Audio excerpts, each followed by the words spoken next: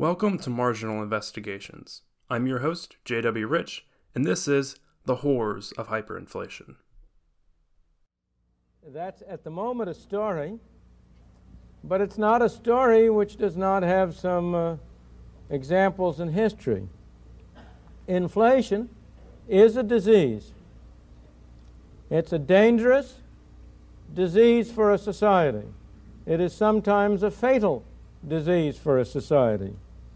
It's a disease that, if allowed to rage unchecked, can destroy a society. And we have many such examples.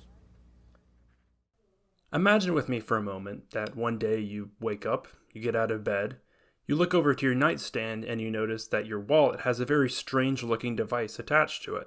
On top of the wallet is a note. The note reads, "If there is anything left in this wallet by the end of the day, it will be automatically incinerated." Now, as ridiculous as this might be, in such a situation, what would you do? Well, assuming that you can't remove this device from your wallet, and you believe that whoever wrote this nefarious letter is telling the truth, then you would probably go about trying to spend your money as quickly as possible. If it's all going to be gone at the end of the day, there's no reason to hold on to it. There's no reason to save any of it. At first, you probably start with buying everything you can think of that you would want. Maybe some necessities, some food, clothing, things like that you would need in the immediate future, as well as maybe some things that you would just put off purchasing, things you might buy one day and just never got around to it. After that, you would move on to just whatever comes across your mind that you would want to buy, assuming you still have some money left. Just whatever you come across in the grocery store or the electronics store that looks interesting to you, just throw it in the cart. Might as well, right? And then, assuming you still had some money left to spend, you would just start buying anything you can think of, anything that you can see, even if it's not something you want. After all, if you have that thing, then you might be able to trade it in the future for something that you actually do want. Now, this situation, as ridiculous and far-fetched as it might be, is not too dissimilar to what people living under hyperinflation deal with every single day. Hyperinflation is peculiar because there isn't one agreed-upon definition for the term. The concept itself is straightforward enough. Hyperinflation is like regular inflation, just much faster. Well, how much faster? Again, there's not a hard set definition, but any inflation rate over 100% or so is generally considered to be hyperinflationary. Now, inflation in its non-hyper form is bad enough. An increase in the supply of money leads to an increase in prices. As a result, everything becomes more expensive, and everyone starts to feel a squeeze on their finances. Money just doesn't go as far as it used to. Hyperinflation does all these things as well, just in a more accelerated and exaggerated form. Under hyperinflation, prices increase constantly. The money you have in your wallet, your bank account, and hiding under your mattress loses value seemingly every minute of every day. Goods often become scarce, as everyone scrambles around to buy whatever they can get their hands on, and as a result, standards of living drop off precipitously. The most obvious result of this calamity is economic chaos. However, hyperinflation also engenders cultural destruction and social erosion as well. Hyperinflation targets not only people's wallets, but also their very sense of shared identity. Suffice it to say, hyperinflation is serious business. There are several famous examples of hyperinflation throughout history. Zimbabwe from 2007 to 2008 is probably the most well-known recent example. Currently, Venezuela is undergoing a currency depreciation which is on par with hyperinflation standards. However, the most famous case of hyperinflation, and the main focus of our study today, is the German Weimar Republic. The Weimar hyperinflation is such a compelling period of history for multiple reasons. The state of the country at the time, the history leading up to the hyperinflation, and ultimately what became as a result of it.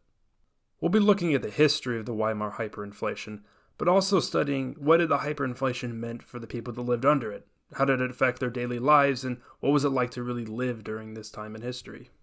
The main source I'll be drawing on today is When Money Dies by Adam Fergusson. It's the best overall book on the Weimar hyperinflation, and I recommend it if you're interested in this topic and want to do some more reading.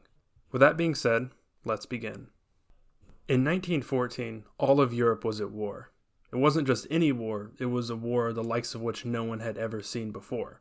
For almost a century, there had been no general war in Europe involving multiple great powers, and no small effort had been made to try to preserve the peace during that time. When the war did break out, most people expected it to be over fairly quickly. The idea being circulated at the time was that all the soldiers would be home by Christmas. By the end of 1914, however, millions were already dead, and it was clear that the war was not going to be over anytime soon. Both the Entente and the Central Powers had ground each other into a stalemate, and in order to try to reduce casualties as much as possible, both sides had started digging in. The result was that all of the major powers were simultaneously faced with the same problem. How are they going to pay for all of this? Every single soldier you put in the field has to be fed, they have to be clothed, they have to be given equipment, they have to be given ammunition, and none of this stuff comes for free. All of it has to be paid for by the respective governments. Just take the artillery, for instance. On the Western Front alone, an estimated 1.5 billion shells were fired during the course of the entire war. Well, how do you pay for all of that? Where do you get the money to fund this kind of death and destruction? All of the major powers were faced with the same problem, and they came to more or less the same conclusion. Some of the money they would raise through taxation, some of it they would get through borrowing and government bonds, and some of it would be through inflating the money supply. As a result, taxes were raised, debt was issued, and the gold standard, which had limited the ability of governments to print more money, was suspended. However, Britain and France had one advantage that Germany did not. They had access to international financial markets, specifically the United States. While Germany could issue bonds for its own people to buy, it was limited in the amount of debt that it could issue to be purchased abroad. Thus, in the trifecta of taxation, debt, and inflation, Germany was limited in the amount of debt that it could issue. Because the German government didn't wish to increase taxes on the German people to help pay for the war, the slack had to be picked up by printing more money. Up to the beginning of the war, the German government had been restricted in the amount of money that it could print by the Bank Law of 1875, which stated that at least 1/3 of all German notes had to be covered by gold. This posed a problem because unless there was an increase in the amount of gold in Germany, that means that there would be a limit to the amount of paper money that could be printed as well. The German government then decided to do what all governments do during times of crisis. They ignore laws and restrict freedoms. Specifically, they ignored the bank law and restricted the German people's freedom by suspending the gold standard. While the paper banknotes that the German people held were still, in theory, tied to gold, the reality on the ground was that any redemption of those banknotes for their gold value was forbidden. The German government needed to print money in order to finance the war, and print money they did. Over the next 4 years, the German people slowly saw the prices of goods increase and the value of the money in their wallets decreasing more and more. Even so, Germany would eventually lose the war. By 1918, they were forced to sign an armistice to end the fighting. Negotiations for what would become the infamous Versailles Treaty would continue on until 1919. Even at this point in the immediate post-war period, the inflation in Germany was already noticeable and unmistakable. The German unit of currency is the mark, and in 1914, before the war started, 1 British pound was worth approximately 20 German marks. By the end of the war in 1918, however, the value of the mark had been cut in half, with 1 British pound being worth approximately 43 marks. The value of the German mark would continue to decrease into early 1919, with 1 British pound being worth around 60 German marks. From here, the mark's value would absolutely plummet. By the end of 1919, 1 British pound was worth around 185 German marks, a decrease in value of almost 70%. Along with the monetary chaos in Germany was chaos of every other kind as well. In the aftermath of the war, Germany was shaken to the very core of its being. The German military, which had been thought by the German people to be undefeatable, had been broken and destroyed by the Entente forces.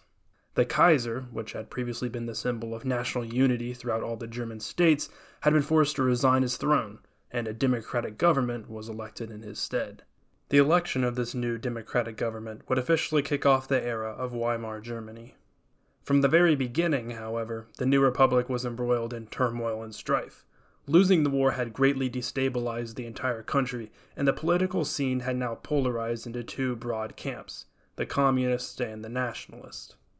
To be clear, there were still lots of people in Germany that had no sympathy for either side, but these were the only 2 politically active and viable factions at the time. One of the effects of the Great War was an increase in the popularity of communism.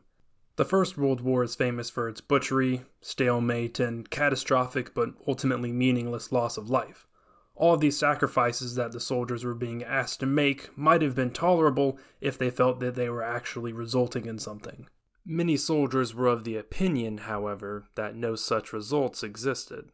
The entire war was, more or less, completely meaningless. The communists took advantage of this situation, and by the end of the war, communist pamphlets and propaganda were scattered throughout the trenches of Europe.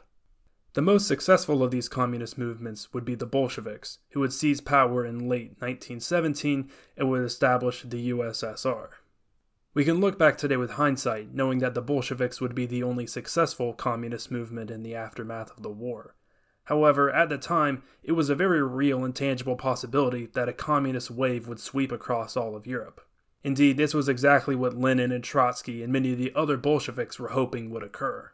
They didn't want the revolution to remain in Russia, they wanted to extend it into nations beyond. In January of 1919, just 2 months after the Treaty of Versailles had been signed, that's just what the communists in Germany tried to do. From January 5th to January 12th, armed communist militias would battle on the streets against government police forces and nationalist paramilitary units. While this attempted revolution would ultimately be unsuccessful, the communists would still remain a potent political force, particularly in the industry-heavy region of the Ruhr Valley. Not to be outdone, however, a year later the nationalists would attempt a coup of their own, in what would later become known as the Kapp Putsch. On March 13, 1920, German army units and officers, the vast majority of which held sympathies with the nationalists, took over and occupied government buildings in Berlin. They then proceeded to declare a new government to replace the weak and ineffectual Weimar regime. At this point, it looked like the Kapp Putsch might ultimately be successful. However, after wide-scale demonstrations and labor strikes, the nationalists were forced to compromise with the old Weimar government and hand over the reins of power. The Kapp Putsch failed, not because the German people had any love for the Weimar government, but because they just viewed it as being the new status quo. Like it or not, this was just the way things were now. This constant political turmoil wasn't doing any favors for the mark either. 1920 and 1921 would see the value of the mark deteriorate even more, with the exchange rate dropping to 240 marks for 1 British pound by the end of 1920 and 712 marks for 1 British pound by the end of 1921. By this point, the inflation was unavoidable and unmistakable. From 1914 to the end of 1921, the mark had lost almost 98% of its value. Looking back in hindsight, it's obvious to us today what the cause of this inflation was: money printing by the German government. However, to the German people living at the time, this fact was not so obvious. While this was partly due to incomplete information, it was largely the result of good old-fashioned economic ignorance. Ludwig von Mises was an Austrian economist living in Vienna at the time, and was witnessing all of the events as described. In his book Omnipotent Government, The Rise of the Total State and Total War, Mises states that one of the most popular explanations for the inflation was Germany's balance of payments. In other words, there was more money coming into the country than there was money going out of the country. The result is an increase in the amount of money being held by Germans, which manifests itself in higher prices, which ultimately leads to inflation. This explanation does get one thing right: there's just too much money in the country. However, it's not the fault of international financial markets, but the German government and its incessant money printing. Another popular explanation was that the inflation was all the result of the money changers, or financial speculation. Hidden within this accusation, oftentimes, was an even darker accusation.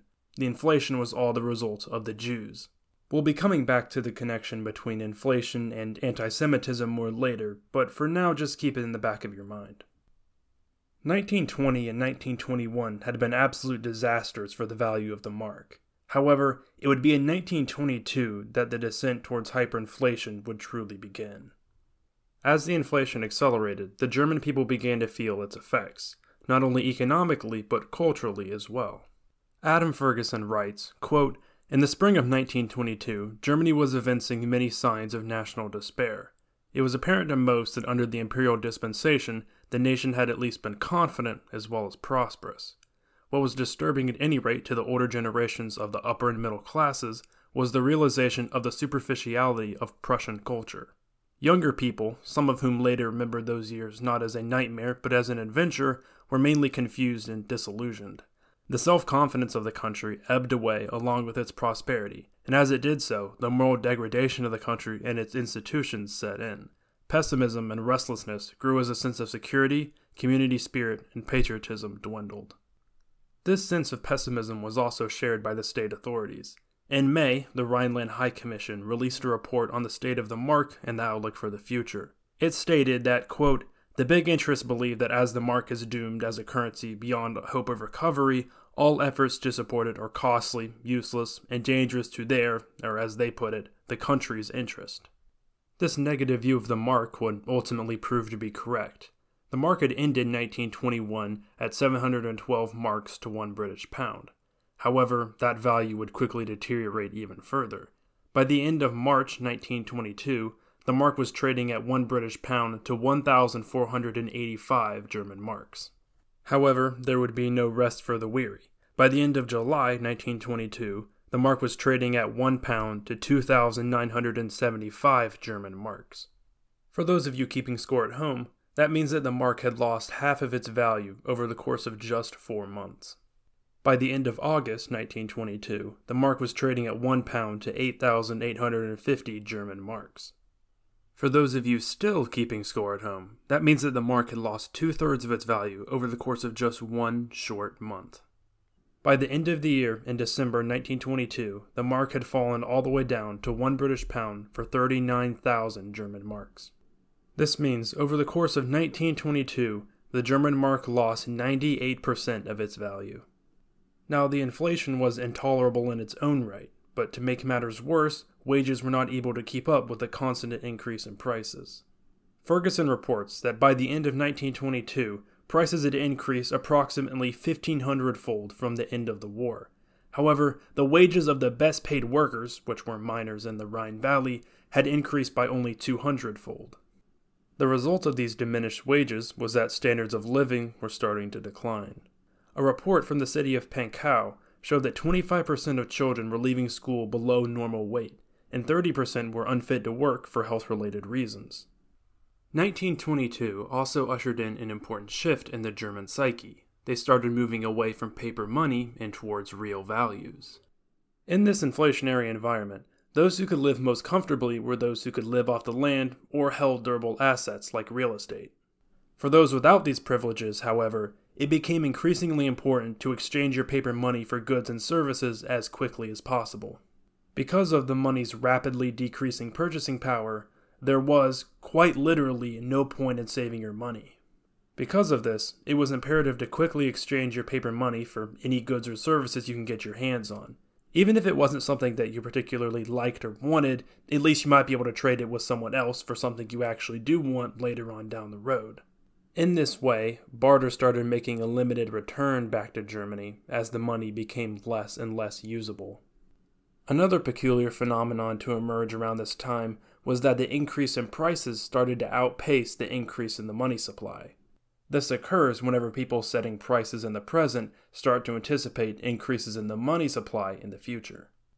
In other words, businessmen know that there's going to be an increase in the money supply in the near future. This increase is going to take the form of an increased demand whenever people show up on their doorstep with newly printed banknotes looking for goods and services to buy.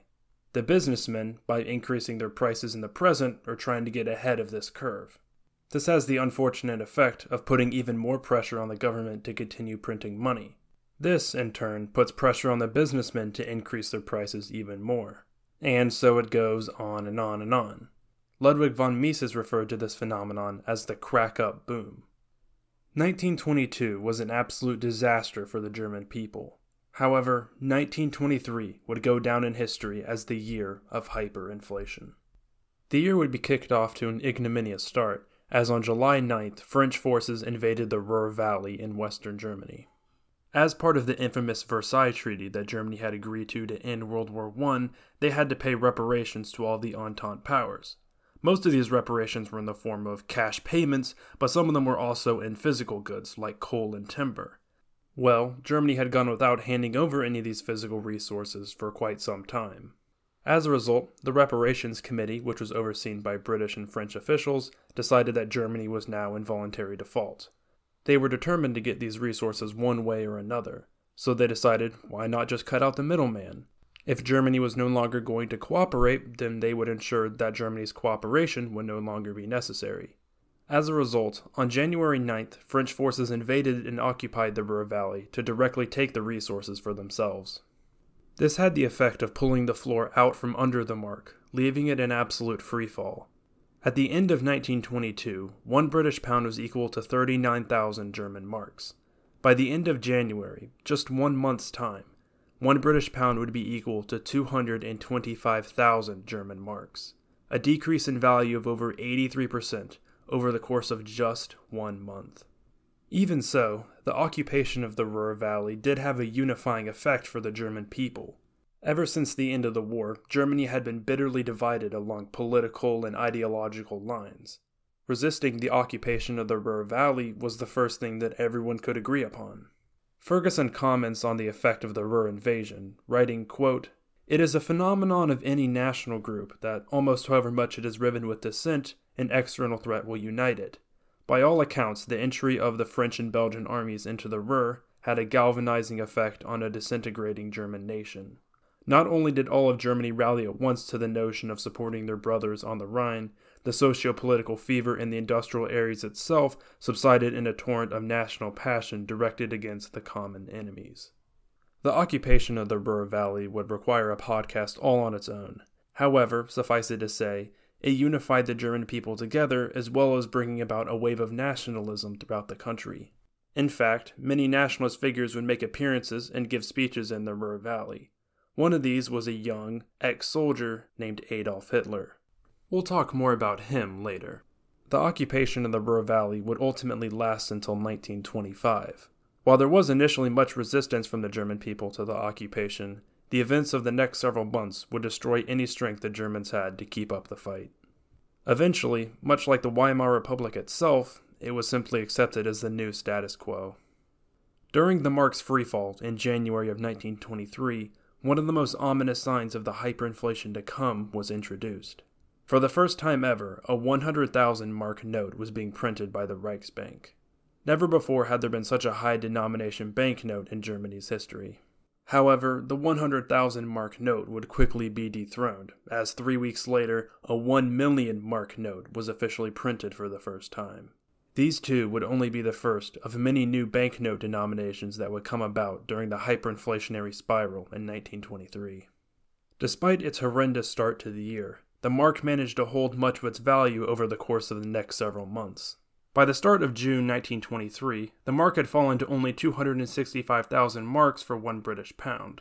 However, it was not to last. From this point on, the mark would be absolutely decimated. By the end of June, the mark closed at 900,000 marks for 1 British pound. From here, it was a sharp descent downward. By the beginning of August, the mark was at 4,500,000 marks for 1 British pound. By the end of August, it would be 50 million marks for 1 British pound. From this point forward, Germany was undeniably in the throes of hyperinflation. Hyperinflation entails a very unique set of circumstances, which in turn entails a very unique set of experiences. This is revealed in the kind of stories that come out of hyperinflationary periods. For instance, there was a journalist by the name of Eugenie Shamar who was living and writing in Germany around this time. In February of 1923, he wrote to a friend describing all of the events that he was seeing around him, and he writes, quote, "The price of tram rides and beef, theater tickets and school, newspapers and haircuts, sugar and bacon is going up every week. As a result, no one knows how long their money will last, and people are living in constant fear, thinking of nothing but eating and drinking, buying and selling. There's only one topic on everyone's lips in Berlin: the dollar, the mark, and prices. Have you seen this? For heaven's sake, stop." We have today similar accounts and memoirs from many other people who were living during that time. One of particular interest gives us insight into the way that workers were paid and money was distributed. They write, quote, "At 11 in the morning, a siren sounded. Everybody gathered up in the factory yard, where a 5-ton lorry was drawn up, loaded with paper money. The chief cashier and his assistants climb on top. They read out names and just threw out bundles of notes. As soon as you caught one, you made a dash for the nearest shop and bought anything that was going. One of my personal favorite stories illustrates just how worthless the money had become by this point. They write, quote, "Two women were carrying a laundry basket filled to the brim with banknotes. Seeing a crowd standing around a shop window, they put down the basket for a moment to see if there was anything they could buy. When they turned back around a few moments later, they found that the money was there untouched, but the basket was gone." One popular story that has been told and retold through the perspectives of numerous people is cafe prices increasing while people are enjoying their coffee. The story usually goes something like this. Someone sits down to enjoy a cup of coffee, and then after finishing their first cup, decides that they want to order a second one. After finishing their second cup of coffee, they ask for their bill. When it arrives, they find that the price of the second cup was more than the price of the first, illustrating just how fast prices were rising at this time. One of the most ominous signs of hyperinflation can be seen in the currency denominations. As prices keep increasing, eventually higher value banknotes need to be printed in order to make purchases feasible. If these new denominations were not printed, then people would physically not be able to carry enough banknotes in order to make any purchases. Just as the new higher value denominations have to be introduced, however, the older lower value denominations have to be retired. The result is that the people who had used these units of currency for their entire lives begin to see them slowly fade away. This happened to the German people most abruptly in July of 1923, whenever the 1,000 mark note was officially decommissioned. Before the war, the 1,000 mark note was the highest denomination available. Its decommissioning effectively meant that the mark as the German people had known it was completely dead and gone. All that was left now was the new mark, whose value was dropping precipitously each and every day. One of the most fascinating products from this period are the pictures that were taken. It's incredibly difficult for us to look back decades after the fact and try to understand what it was like to survive and just live a normal life during this time. However, these pictures provide a glimpse into the despair as well as the absurdity of living under hyperinflation. One of the most famous is a picture of 3 children standing on what looks like a sidewalk or an alleyway of some kind. In their hands and scattered across the ground are banknotes tied together with rubber bands. In the center of the picture is a tower built out of these banknotes being stacked one on top of the other. If you look a little bit more closely at the picture, you can see that the banknotes that are being bundled up into bricks are the 1 mark note. Now there's quite a few of these bundled bricks that make up this tower in the picture, 98 of them to be exact. If we estimate that there's around 100 of these notes in each individual brick, that would mean that there's almost 10,000 marks here in this picture. Now from our point of view, decades after the fact, you almost can't help but look at this picture and think, well, that money had to be worth something, right? I mean, there's 10,000 marks there. That had to have been able to buy something. We don't know the exact date that this picture was taken, so it's difficult to estimate exactly what the value of these marks would have been at that time. However, for the sake of the example, let's just say that this picture was taken sometime in September of 1923. Now, even if we have a rough guesstimate on when the picture might have been taken, another problem arises. Because prices were changing so quickly and all the time, it's difficult to put together an accurate account of what the price of any particular good was at any given point. Even with this in mind, however, we do have some records from the time. One of these records puts the price of bread in September of 1923 at 1,512,000 marks for 1 loaf. Doing a little bit of quick math, that means that the children in the picture, with their kingly sum of 10,000 marks, would have been able to buy 1/150th of a loaf of bread. In other words, the money was completely worthless. Why not let the children build towers out of it? Another famous image from this time is of a man gluing paper banknotes onto a wall. We sometimes use the phrase, not worth the paper it's printed on, to describe inflation. Well, in the case of the German mark, at this point it literally was not worth the paper it was printed on. For any cost-conscious consumers, it would be cheaper for them to simply glue paper banknotes onto their wall than try to buy actual wallpaper. In fact, people found many creative ways to use all of these paper banknotes that were just lying around. Images can be found of people making suits, ball gowns, and all kinds of other clothing out of these banknotes. Another unique symptom of hyperinflation that emerged around this time was what was known as zero stroke or cipher stroke. Now, I have to preface this by saying that this was not a rigorously documented phenomenon. Regardless, zero stroke or cipher stroke was a mental affliction caused by constantly writing or reading the number 0. There were a litany of symptoms being in quotation marks, that were associated with this phenomenon, which included dizziness, fainting, and mental breakdowns. Again, the documentation on zero stroke or cipher stroke is inconsistent at best, so it's possible that this wasn't a real sickness at all. Either way, having to look at zeros all day long was clearly taking a toll on the German people's mental stability. Now, here would be a good point to finally address a question which I'm sure you've already wondered yourself. Why did they keep printing money? After all, the German government officials weren't blind. They could look around and see the destruction that the hyperinflation was causing to their society, to their political climate, to their economy, and to their culture. If this is true, then why did they keep printing money? Why didn't they just stop?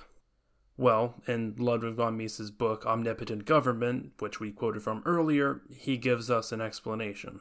He writes, quote, "The great German inflation was the result of the monetary doctrines of the socialist of the chair. It had little to do with the course of military and political events. The present writer forecasted it in 1912. The American economist B.M. Anderson confirmed this forecast in 1917. But most of those men who between 1914 and 1923 were in a position to influence Germany's monetary and banking policies, and all the journalists, writers, and politicians who dealt with those problems, labored under the delusion that an increase in the quantity of banknotes does not affect commodity prices and foreign exchange rates. They blamed the blockade or profiteering for the rise of commodity prices, and the unfavorable balance of payments for the rise in foreign exchange rates. They did not lift a finger to stop inflation. Like all pro-inflation parties, they simply wanted to combat the undesirable but inevitable consequences of inflation, i.e. the rise in commodity prices. Their ignorance of economic problems pushed them towards price controls and foreign exchange restrictions. They can never understand why these attempts were doomed to fail. The inflation was neither an act of God nor a consequence of the Treaty of Versailles. It was the practical application of the same etatist ideas that had begotten nationalism. All the German political parties shared a responsibility for the inflation. They all clung to the error that it was not the increase of bank credits, but the unfavorable balance of payments that was devaluing the currency. In other words, the inflation continued because it was politically expedient.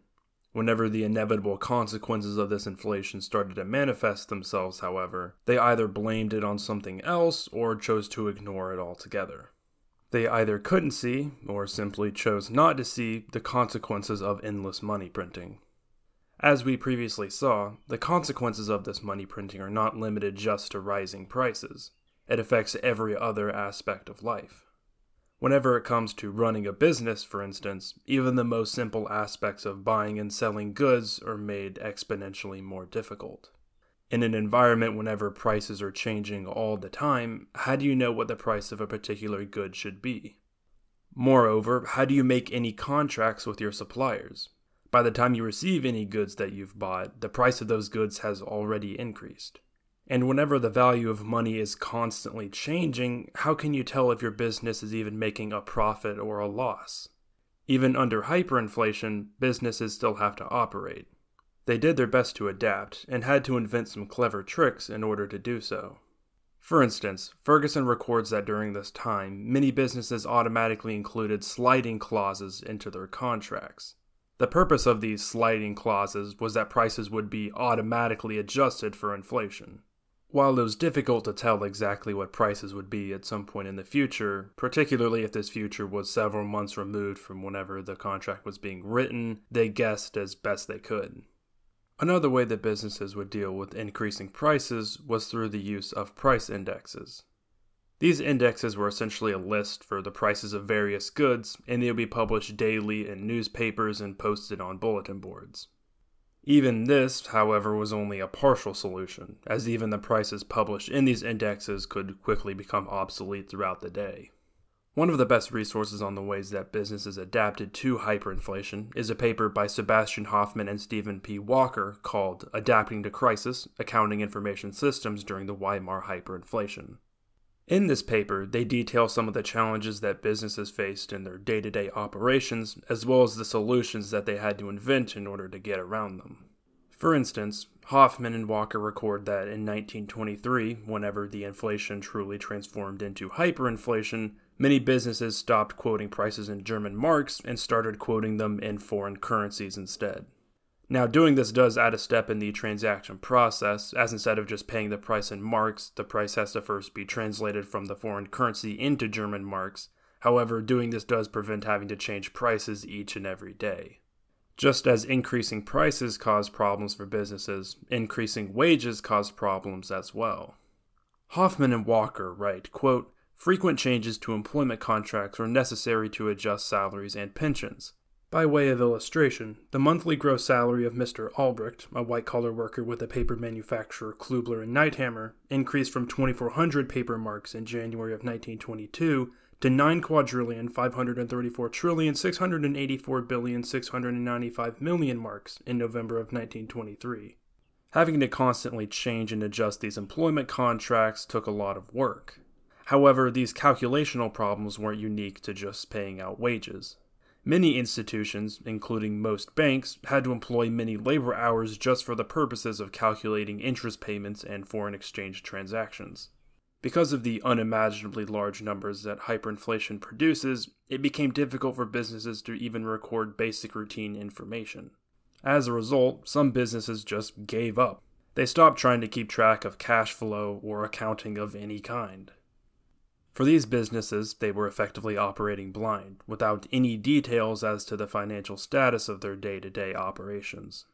However, the effects of hyperinflation were not limited just to business and finance. We've already discussed the numerous ways that hyperinflation impacted the day-to-day lives of ordinary people, but hyperinflation also meant the slow deterioration and dissolution of German society. Hyperinflation wasn't just some nuisance, but a critical threat that attacked the social fabric holding the nation together. Over the course of 1923, this social fabric would be stretched to the absolute breaking point. One of the most insightful views on the Weimar hyperinflation can be found in a book by Conrad Heidan called Der Fuhrer, Hitler's Rise to Power. Heidan's book is largely on the fall of the Weimar Republic and the rise of Adolf Hitler.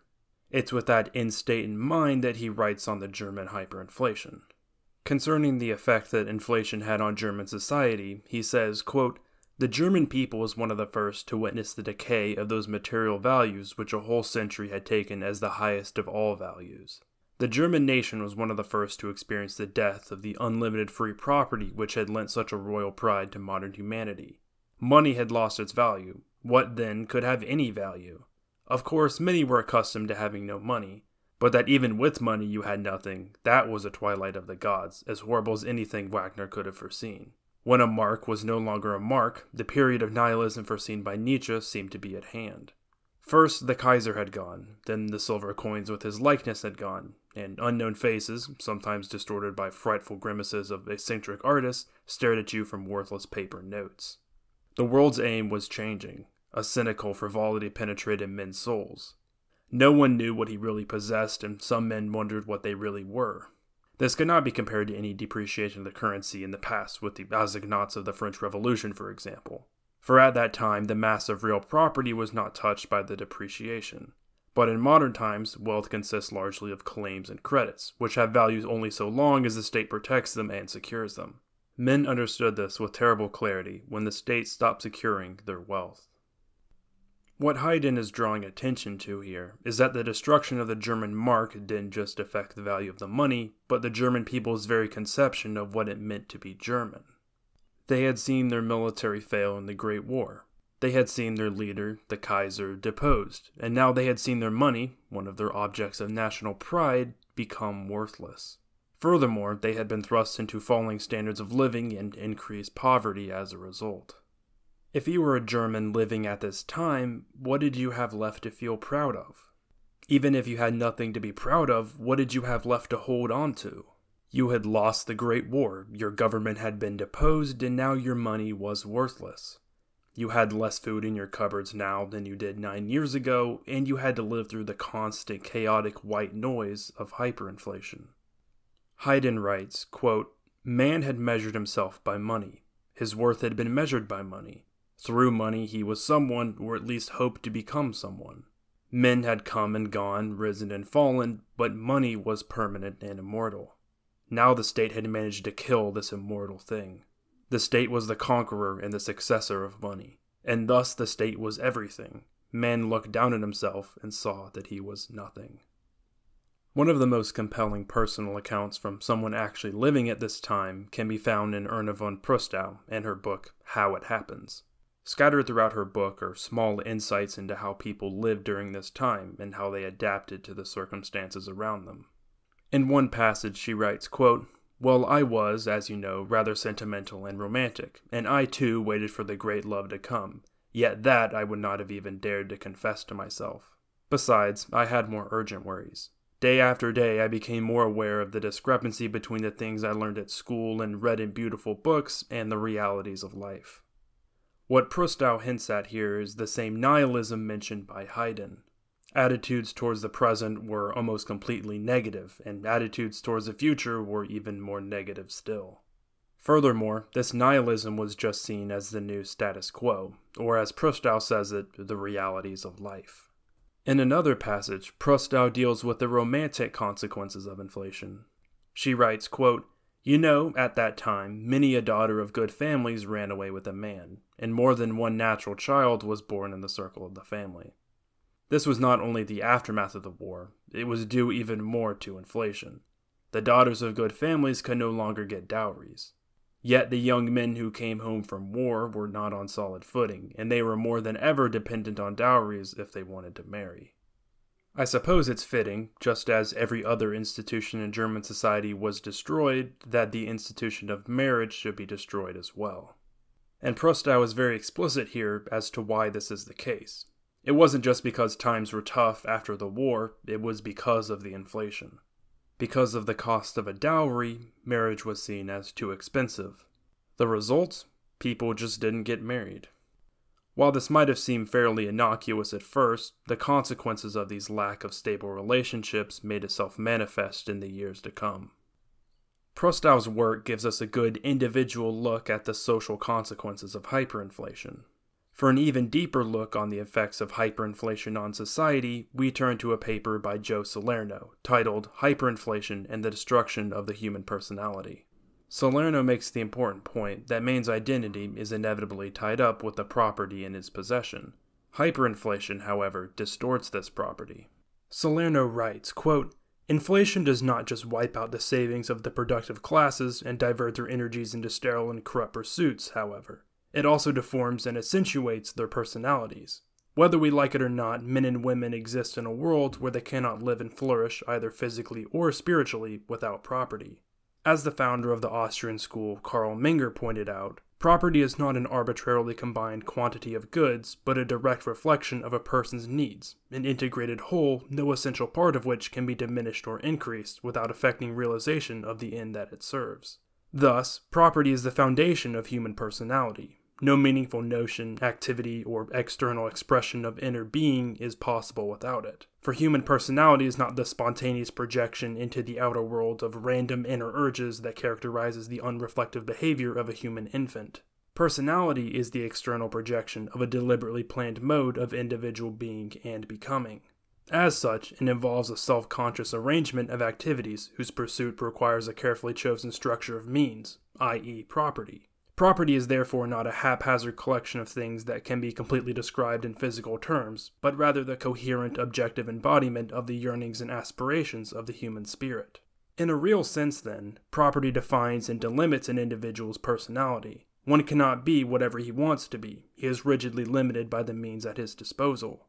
One is not truly a physician, software engineer, or restaurateur unless he can acquire the requisite complementary goods for producing that product or service. Nor can one even consistently pursue leisure or vocational activities without possessing specific concrete means. Thus, one is not a fisherman without fishing tackle and access to a boat and a body of water. and one is not a golfer or a gardener without the possession of, or the means of acquiring, the needed complementary golfing equipment or gardening tools. As Salerno points out, people manifest their personalities into the external world. The way in which they do so is through their property. If, however, this property is distorted or unable to be acquired, then it limits the expression of that personality. To borrow Salerno's example, you can't be a fisherman if you don't have fishing tackle, a boat, and a body of water. What happens if that fishing tackle or the boat is unavailable? Well, then the fisherman can no longer be a fisherman. As a result, that element of his personality is destroyed. What happens when a businessman cannot acquire the goods he needs to sell? Or what happens if he can no longer accurately set prices for those goods? Or, going back to Prustau's writings, what happens when it's too expensive for the husband to get married? He never becomes a husband at all. Whenever people lose these elements of identity, they lose parts of what characterize them as themselves. While elements of identity can always be replaced, this doesn't happen quickly, nor does it happen easily. And doing so effectively means that the old conception of self, the person who you were beforehand, has now been altered. By 1923, so many elements of identity for the German people had already been taken away. Their military pride had been trampled, their government had been deposed, and now the mark, the symbol of national wealth, was completely destroyed. And with the hyperinflation's destruction and restriction of property, now their individual sense of personality was being assaulted as well. The destruction of these sources of identity can be psychologically lethal.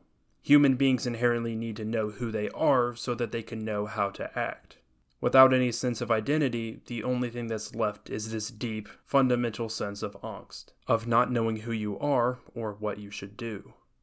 It should be unsurprising, then, that when faced with these circumstances, the German people looked for solutions. Specifically, they were looking for a way out of this crisis as well as someone to blame. Thus, whoever claimed to have answers for the German people were willing to listen. We've already mentioned that around this time, a young man by the name of Adolf Hitler was starting to make a name for himself. Fergusson records that it was in 1923 whenever Hitler made his way to the forefront of the public consciousness. Up to this point, the nationalist movement in Germany had been mostly dominated by German government officials and army officers from the Great War. Whenever hyperinflation became the only issue on everyone's mind, Hitler was much more adept at speaking to these economic issues than many of the other nationalist leaders. Thus, Hitler became one of the pillars of the right wing in Germany, and more people were flocking to his banner. Erna von Prustau points out that it was hyperinflation that created the appetite for Hitler and his message. She writes, quote, "Inflation finished the process of moral decay which the war had started. It was a slow process over a decade or more, so slow that it really smelled of a slow death. It gives the whole picture of Germany in all its ugliness, and it undermined the Republic of Weimar. When inflation was over, the psychological preparation for fascism was complete. The minds of the people were prepared for the Nazis." Ludwig von Mises, writing in Omnipotent Government, agrees. He writes, quote, "The inflation had pauperized the middle class.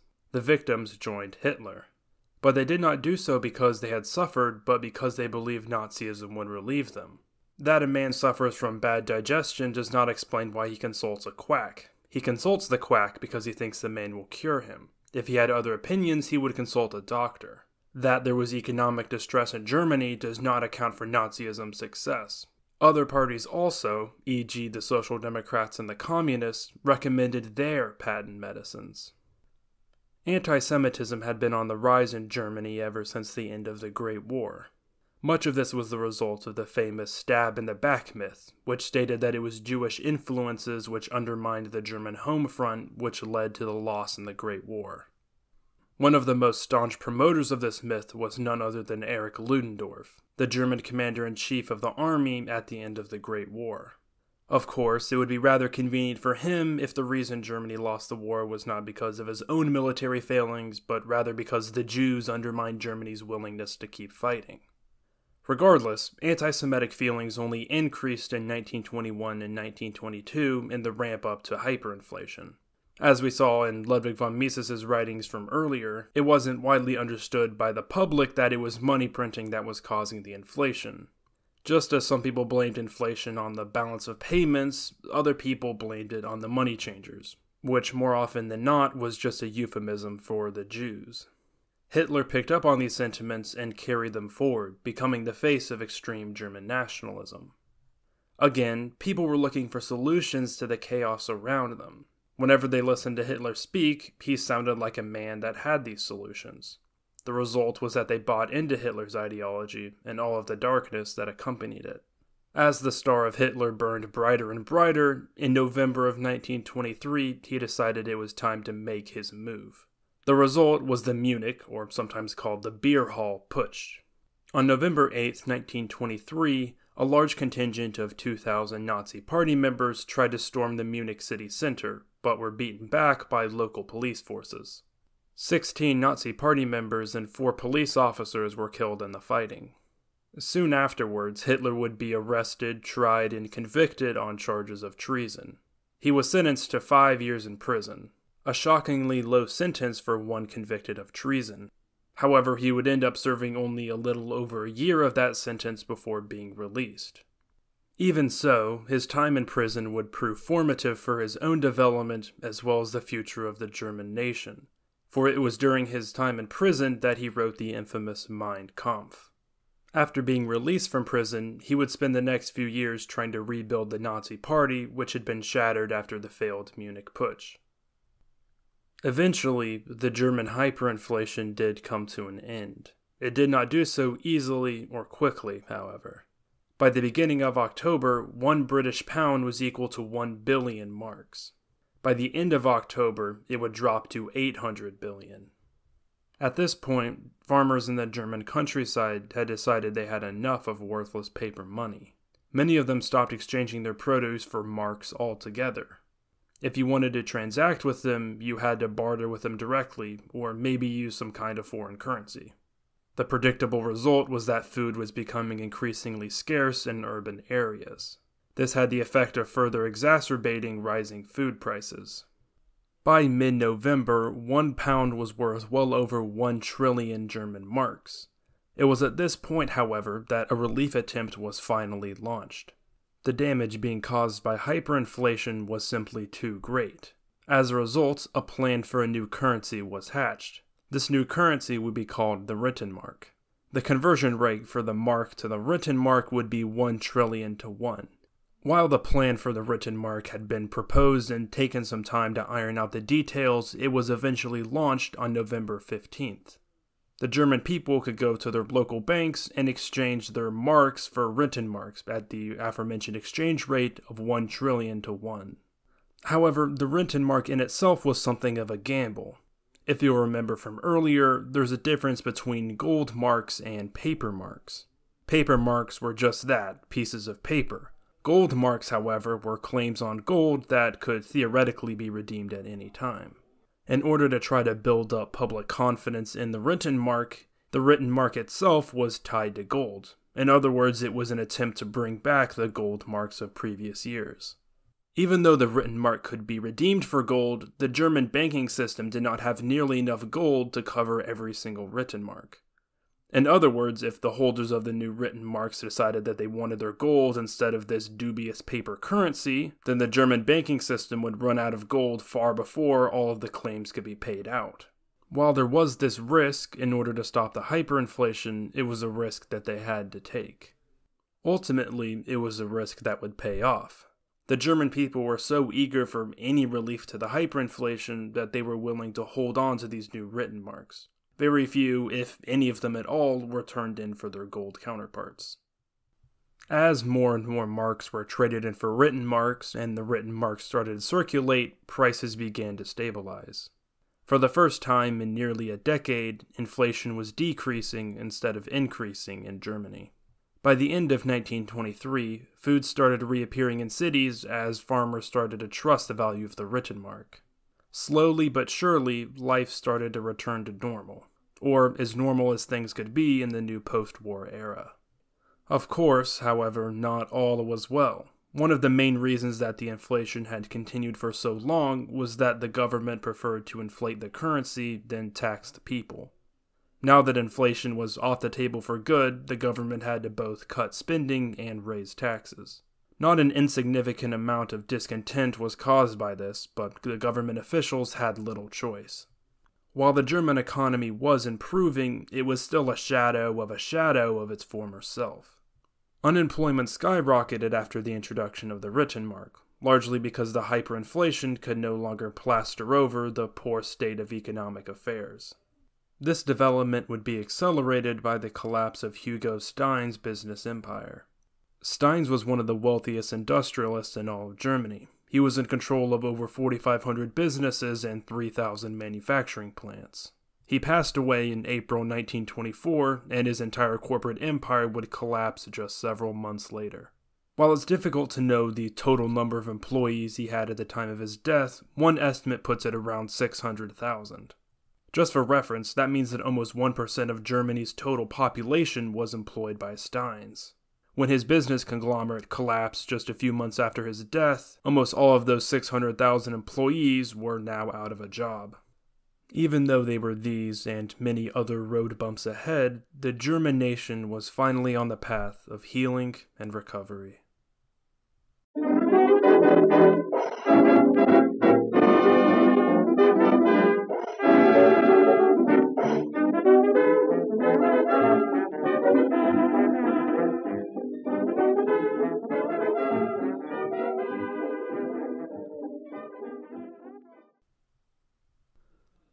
One of my personal favorite artistic movements is what's known as German Expressionism.